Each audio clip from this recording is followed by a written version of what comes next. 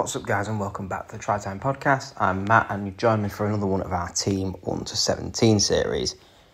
If you've not seen any of the previous ones, we've so far done Wigan, Warrington and Leeds, and today is the turn of St Helens. Just a quick thing before we start the video, we are of course doing a giveaway at the moment where if we get to 1,000 subscribers by the end of the year, then we will be giving away to one lucky subscriber a rugby league shirt for 2025 season of their choice. So whatever club, whatever home, away or principal, also whatever crap the clubs want to call them this year, it's your pick. Without further ado then, let's jump into today's video. Now, as we said in the others, this is not necessarily, outside of the starting 13, the bench is not necessarily fully functional as a bench in game settings, but rather for the players who are most unlucky to miss out on a spot in the actual main 13. Without further ado, let's jump straight into it. And my St Helens fullback of all time, well, I should probably say of the Super League era at least, because we can't go on to like the 1900s, otherwise this would be impossible to narrow down. But of the Super League era, it is, of course, Paul Helens, and this should come as no surprise. The one-club man made just under 500 appearances for Saints in Super League competition, 230 tries, over 1,000 points in total. Helens, of course, now St Helens coach, where he's certainly come under a lot more pressure than he was as a player, despite having a 67% win rate. Helens undoubtedly won pretty much everything there was to win. He even made it into the Great Britain side where Chris Radlinski was absolutely dominant in terms of the starting name at fullback, getting spells on the wing and ultimately, eventually establishing himself in and around that team. For Helens, he won, like we say, everything. He competed in World Cup challenges, won the grand final his second season from the bench against Bradford in 99, again fullback in 02. Also against Bradford, just putting that in there to rub against Callum. And despite injuries towards the back end of his career, the former Saints captain was still a key part of the team, ultimately retiring at the end of 2015 after a long-standing hip injury, and of course going into coaching since then. He has, of course, 5 Super Leagues, 5 Challenge Cups, 2 World Cup challenges, a Man of Steel, a Lance Todd, a Harry Sunderland Trophy, and a 4-time Super League Dream Team inductee. Of course, he even won the World Cup challenge as a coach. So, it's pretty hard to argue against giving Helens a spot, really. He starts at fullback.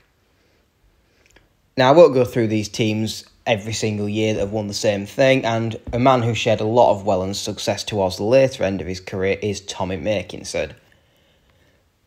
The winger, initially from Wigan, actually, quite interestingly, has again, bar a couple of loan games, spent his entire career at St Helens with over 300 games so far and over 200 tries for the club. Makinson, a St Helens and England international, a former World Golden Boot winner, and a man who's scored hat-tricks aplenty for club and country. Let's be honest, it's his golden boot that kind of stands out here, winning that award over the likes of, James Tedesco, Dallin Watkins-Lesniak. There were some massive names in contention. Yet it was Tommy Mack who came strong. And ultimately, he will leave St Helens, of course, at the end of this season to join Catalans, and that will be a massive loss for Saints. And it's going to be really interesting to see who they replace him with. But, yeah, Tommy Makinson, definitely a club legend and will go down, especially post-retirement, as one of, if not the best winger to ever compete for St Helens in Super League. It's going to take some beating. But we've had a couple of St Helens Academy products so far as a team. However, we're going into the centre and we are going to change that up by a man known better as Killer, and that is the Aussie from New South Wales is Jamie Lyon. The man who debuted at Parramatta spent just 2 seasons in Super League, 63 games, 46 tries, and generally one of the best overseas imports of all time.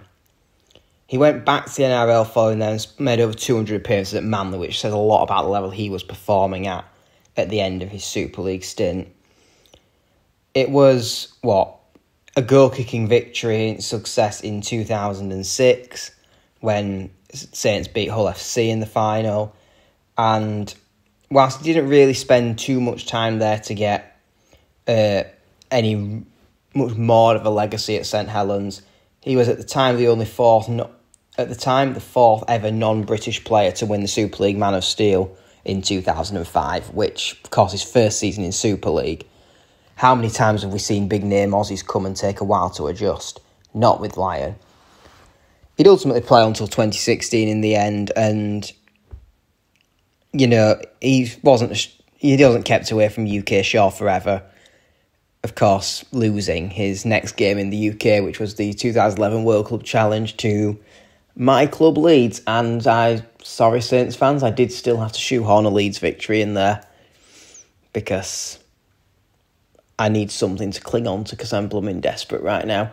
But yeah, Jamie Lyon in the centres and one of Saints' best players of all time.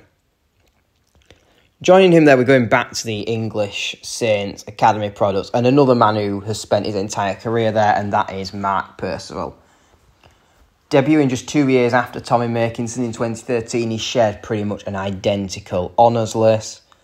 And again, the goal-kicking centre is a shoo-in here. He's been a bit of a scapegoat this season for them, but let's not gloss over the fact he's achieved, 230 games, 120 tries, over near 1,200 points for the club.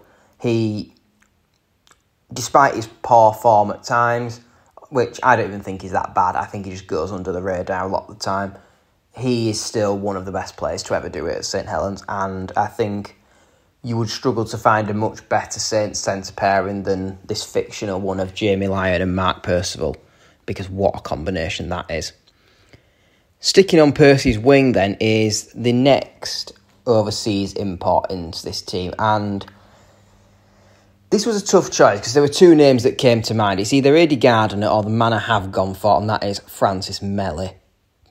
The Samoan NRL Grand Finalist on the wing for New Zealand Warriors came over to St Helens in 2006, where he would stay for 7 years, scoring 145 tries in that time and picking up over 500 points. Joining in 2006, he did ultimately win the Grand Final in his first season and the Challenge Cup, in fact, because Saints did the double that year. And he topped that off then with another feat, 2007's World Club Challenge, beating Brisbane 18-14. And Melly his arrival seemed to be a catalyst towards Saints winning trophies. 3 years at the club, 3 Challenge Cup medals, a Grand Final winner's ring and a World Club Challenge medal. He also, of course, featured in the 2008 and the first of the three-peat defeats against Leeds Rhinos. It was a difficult time around the end of his career, with people starting to question whether or not he still had what it took to play for St Helens, and he did ultimately decide at the end of the 2013 season to depart, going on to Salford. But, that was his swan song, really. And, yeah, for Melly, he was certainly probably one of the more underappreciated players in that team, despite everyone knowing how good he was on his day. And ultimately, that's why he got into the Exiles team in, 2011-12 as well. Because we know that they had quite a large selection of Aussie imports to go for, and yet he still made the cut. Going into the halves then, and I'm going to go for a much old school name here, and that is Tommy Martin, who is the first player to span the Super League era between 92 and 2003. The Irish international, again, over 200 appearances for the team, and it's fair to say, with rugby in his genes, it was not surprising that he really made the grade. Winning grand finals in 99, World Club Challenge appearances in 2000. He was a regular in the halves, and there's a reason why his entire career at St Helens spanned, 11 years before ultimately having a swan song at Leigh and then calling time. He was just generally that good, and again, being that little bit before the St Helens super teams where people think of like Leon Price and Sean Long, who, spoiler alert, will be selected at 7, is kind of put under the radar a little, and it was important that I think we gave him a bit of a shout out, because definitely outside of the St Helens fans that were around watching the games at that time, he's often forgotten. As we just said then, joining him in the halves is Sean Long, or as we will affectionately call him from now on, Longy. Despite coming up through the Wigan Academy, it is certainly St Helens where he became a legend, spending 12 years and scoring over 2,500 points for the club. It was certainly as well Saints where he really shone, having never really got it broken through at Wigan.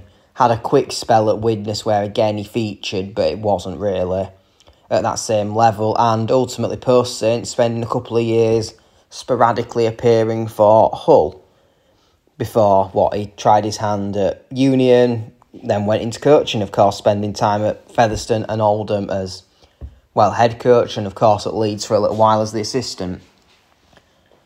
It was a career, like we say again, that was littered with honours. I won't go through the list, but yeah, the former Great Britain international won everything that Saints did in that time, and he was frankly one of the key reasons why they were able to transition in the early 2000s into being the dominant team in Super League. The reason why they got back on top in 2006 and kept that momentum up with, 4 successive grand final appearances. And then, have it after a year off in 2010, I believe, back in 2011. In fact, did they even make it in 2010? It might have been a Saints-Wigan final, thinking about it.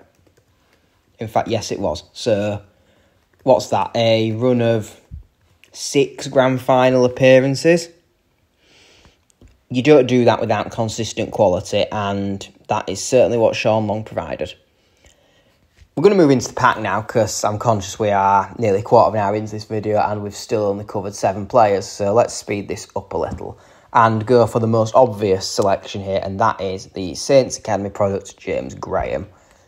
A man who, again, a key part of St Helens' stint at the top through the mid-2000s into the early 2010s. Went on to forge a fantastic career in the NRL with Canterbury and later St George, and after a quick cameo back at St Helens in 2020, funnily enough, won the grand final in the only Super League grand final to ever be played outside of Old Trafford. And yeah, I don't need to say any more, James Graham was a shoo-in. Which, speaking of shoo-ins, and a man who needs me to say very little, 550 appearances, 117 tries, probably the best in his position to ever play in Super League. It is, of course, the 20-season career of James Roby. And do I need to say more? The starting hooker for a number of years in Saints' consecutive finals, the starting man and one of the key workhorses of the 4P, and 8 Super League titles, 4 Challenge Cups, 7 Dream Teams, 2 Harry Sunderland Awards, and a Man of Steel. He's got his Super League's record appearance holder. Yeah, Roby's in. I don't need to say any more. Fantastic player. Second prop, and I've gone for the West Yorkshire man Alex Walmsley. Picked up from Batley in the early days of his career, and just shy of 300 appearances later. Walmsley is still going at St Helens, albeit with injuries recently. He has found himself out of the team a little more. The England and Great Britain international is a key part of this St Helens rebuild following the 5 successive grand final defeats, going on to win 4 in a row. And that foundation has been built on players like Alex Walmsley, who've embedded into the club and really pushed them forward. And easily for me gets into this team as the second prop. Again, we're going to go for someone who spans the Super League era, and that is Chris Joynt in the second row. Another man who started out at Oldham before moving to Saints in 92 alongside Mr Long and making just shy of 400 appearances for St Helens. Joynt got 121 tries, however there is one in particular that he is incredibly famous for. And actually, let's be honest, it's not even him that people remember, because it was, of course, Chris Joynt who finished off the infamous wide to west try. And the fact that that's what we're talking about is almost actually an understatement to the rest of his career, because he was a solid, strong forward who represented his country in both GB and England and Ireland as well at international level, playing all across the pack at prop, second row, loose forward. Yeah, the Wigan-born second rower is ultimately one of that era's greats. And again, we probably don't recognise that enough now that it's nearly 20 years ago. And bar that one piece of famous commentary, we don't really hear much of him mentioned outside of those St Helens fans. So, definitely one that we should consider more. One man who we do hear a lot of, albeit it's moaning largely about his Sky punditry, is John Wilkin. And the KR Academy product moved to St Helens in 2002, spending, 16 years there, over 400 appearances later, before departing off to Canada for the Toronto Wolfpack adventure. Wilkin enjoyed his success at the club around the mid-2000s, was a key part of the team that got to Old Trafford consistently, and almost unfairly for his impact at the club, his departure kind of tied in with when Saints went on their rampant run and won 4 in a row, which, whilst I think we can all agree the time was definitely running out for Wilkin in terms of his playing career by that point, it's a pity he couldn't have lasted a year or two on the bench just to pick up those extra couple of grand final wins that, to be honest, his career probably deserved. It's certainly fair to say he's caused a bit more controversy whilst being on Sky as a pundit, particularly towards whoever St Helens are playing that day. But from an on-pitch perspective, Wilkin has to go in. And the final starter who will take the 13 shirt is Paul Sculthorpe, the MBE who, again, played all over the park really, but predominantly as a 13. He again was around, joined St Helens in the late 90s, stayed till 2008, winning Super Leagues, competing in World Club Challenges, winning World Club Challenges, Challenge Cups, the bunch. And, of course, was in the first ever Super League Dream Team. So we're representing all the way back to Super League 1. And, yeah, Sculthorpe's in. The Burnley-born forward is, shoo-in? I think we've said it a few times, but again. And let's just remember, Super League in the early 90s wasn't big on transfer fees. Adjusted for inflation, not even that, he was signed for nearly 400k at the time, which last time it was calculated was probably around 10 years ago, and it was over £500,000. With the way it's gone since then, that's probably closer to like 800k now in today's money, which, if we saw a player move from Warrington to Saints for that money now, we would certainly be raising a lot of eyebrows. And the fact that they paid that and still got their money's worth is a testament to what he has achieved.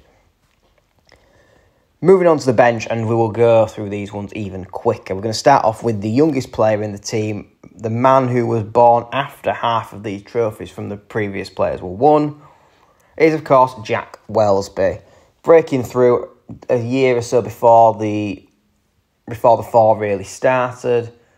Welsby, as of course we all know, is one of the best fullbacks in the league, having also featured at centre and in the halves, particularly for England as well, where he was probably one of the bigger shining stars of the previous World Cup.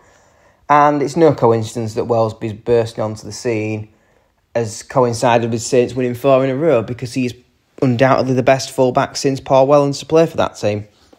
And that is no disrespect to the likes of Lance Ohio, who have held the number 1 shirt in the intermediary. And also, considering the likes of Lachlan Coote and Ben Barber, and Welsby's the one that's made more of an impact, says a hell of a lot about what he's achieved. Joining him is the only London-born player in this, and I couldn't not include him. It's the St Helens stalwart, Louis McCarthy Scarsbrook. Just under 400 appearances across 12-13 seasons with them.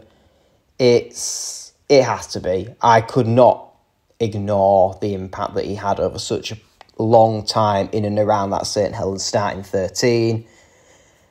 I don't think he quite had the same necessarily ability as those guys who we've mentioned before him, but he was a workhorse and he did the mucky stuff so well and got under the skin of his opponents. And for that, I'm going to award him the way that he often did best for St Helens, and that is being a player to bring on off the bench and really steady the ship in the middle of the park.